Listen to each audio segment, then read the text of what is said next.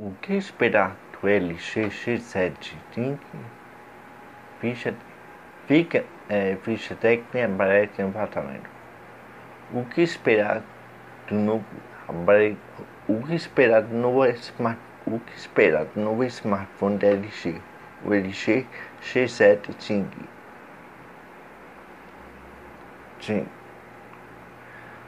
O celular deve seguir a tendência do iPhone X alta tela com um recorte na parte superior.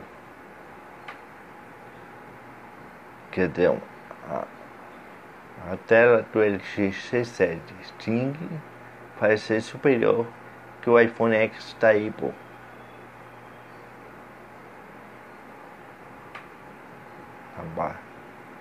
Na parte superior vai ter uma tela recorte alta da tela do iPhone X da Apple. Um dia isso é mais um vídeo para o canal Infotec.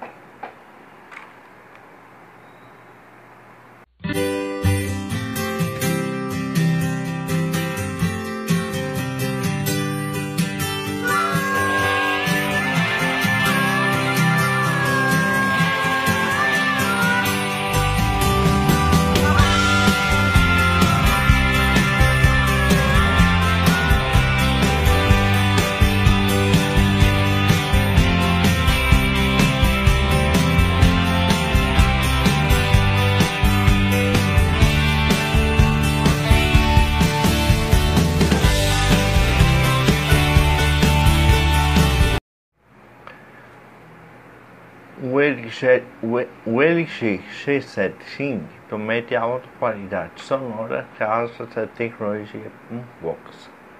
Graças à tecnologia Boombox vai ter uma excelente qualidade sonora. O LG G7 ThinQ. A promessa da fabricante LG.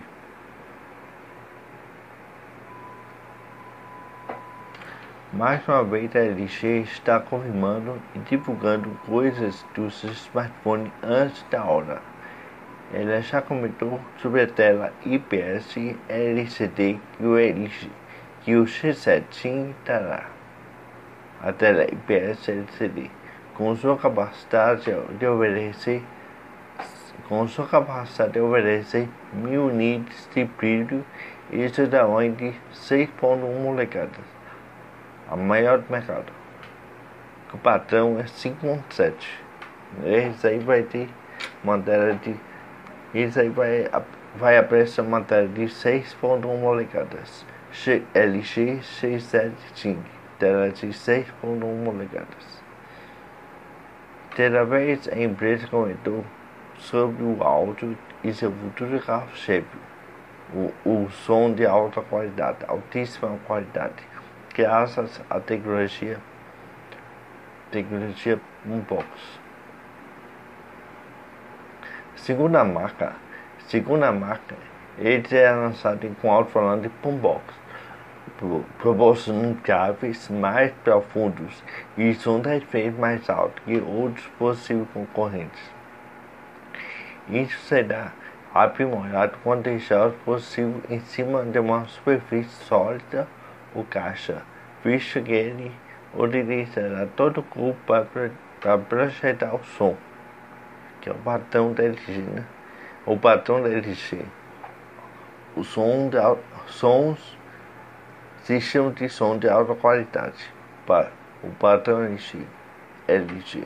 Ou seja, o Boombox usa um esquema de processamento por meio de ressonância que usa todo o próprio smartphone para fornecer uma qualidade de som maior.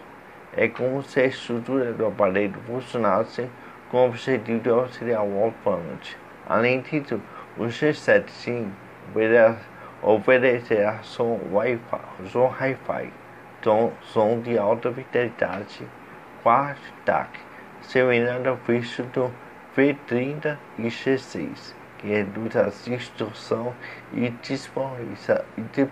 disponibilizando o som nítido, o som puro, 100% puro.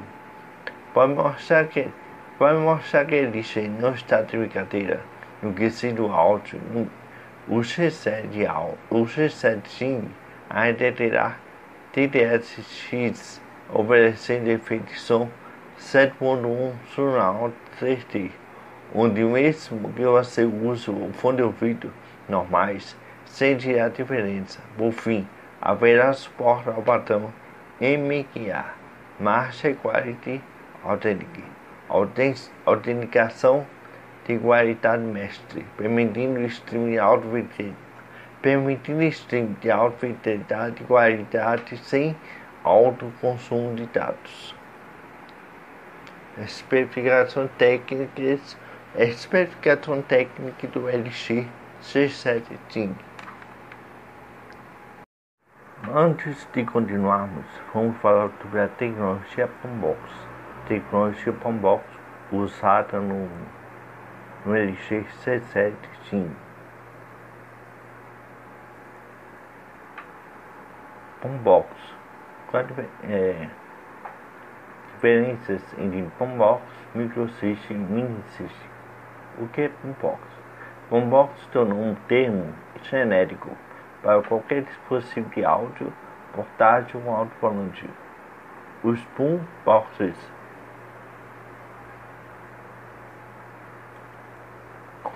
boomboxes quase sempre têm alça para transporte de alto-falante integrado e devido à baixa potência possuem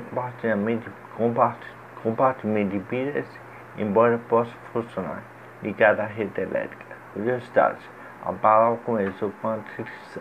palavra Boombox começou com uma descrição de som básico que todos faziam, baixa fidelidade de som, porém com uma potência suficiente para uso em uma sala. A tecnologia aos poucos melhorou a qualidade de som, mas o nome permanece o mesmo. A palavra Boombox surgiu do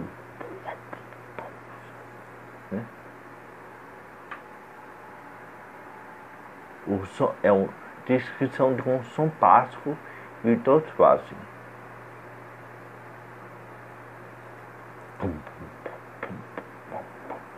Parecido com isso, né? O que é Boombox? Quem viveu no final dos anos 70 e início dos anos 80 viu nascer nas ruas o conceito de Boombox. Você se lembra daquelas pessoas que andavam com uma espécie de caixa de som nos ombros, né?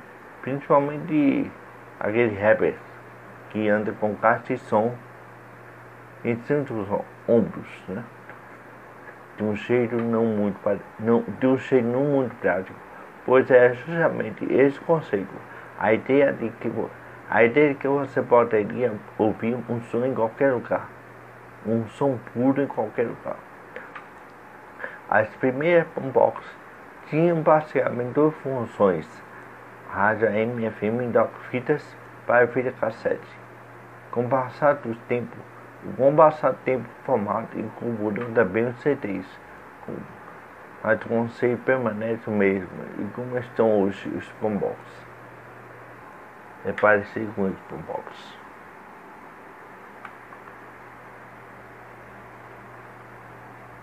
A primeira fabricante a aparecer com som estilo Boombox foi a Philco. A Philco foi a primeira a aparecer com estilo Boombox. Mais tecnologia, mais praticidade, Boombox, né? Muitas outras tecnologias foram incorporadas às Boombox com o passar do tempo. As fitas cassete saíram de linha. As fitas cassete saíram de linha, dando lugar ao CD, né? Então, CD, que hoje a gente conhece como CD, Compact Disc, e abrindo espaço para os CDs, tanto na versão tradicional quanto no formato CD e W, ou seja, CDs tem duas versões, né? Logo quando a fita cassete decaíram, surgiram os CDs, Compact Disc, proporcionando um áudio bem superior, um áudio bem nítido. Tem duas versões: CDs CDR são aqueles CDs graváveis. E CDRW, aqueles regraváveis que você pode gravar várias vezes. Ou seja, aqueles CDs com áudio MP3 que você mesmo gravou. As novidades incluem também compatibilidade com formatos de áudio MP3 e WMA ou formato de áudio.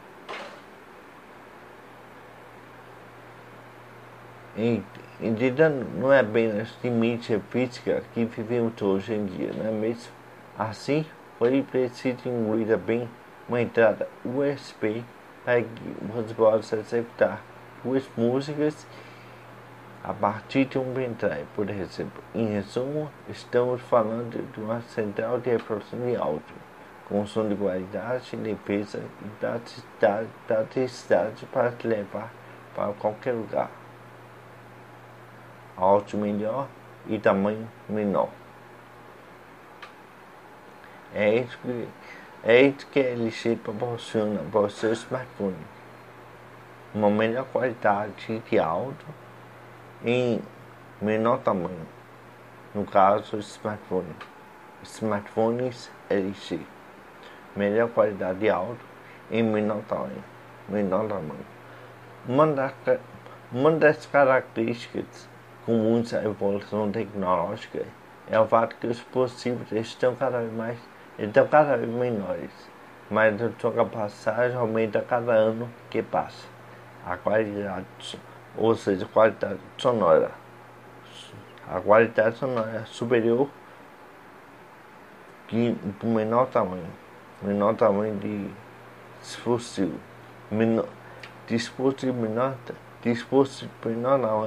Dispositivo de menor tamanho com uma maior qualidade de áudio.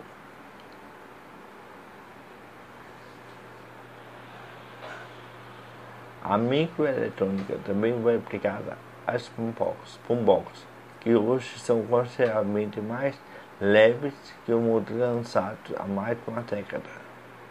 Ou seja, as Boombox atuais são mais leves e mais potentes do que as Boombox lançadas há 20 anos atrás.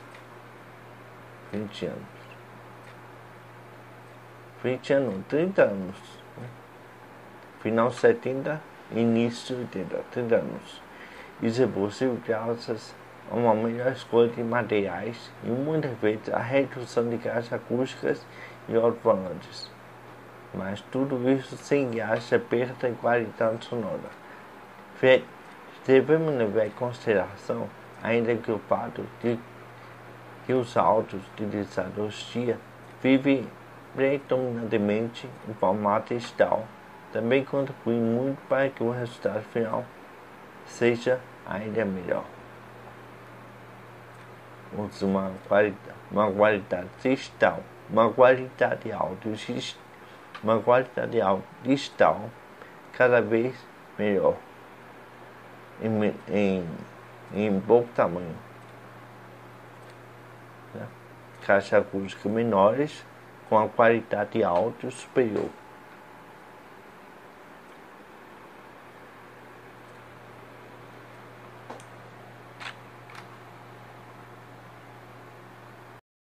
E é exatamente isso que a LG proporciona no seu novo smartphone, o G7 ThinQ. Especificação técnica do G7 ThinQ da LG. Tela LCD Plus com notch e proporção de 18:9. Processador Snapdragon 845, 4 GB de memória RAM, 704 GB de armazenamento interno. Câmera traseira dupla de 16 megapixels. A câmera traseira dupla de 16 megapixels.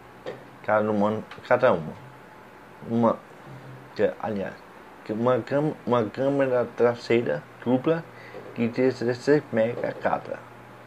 Uma normal e outra wide angle. ou seja, uma câmera é normal e outra câmera proporciona um ângulo panorâmico.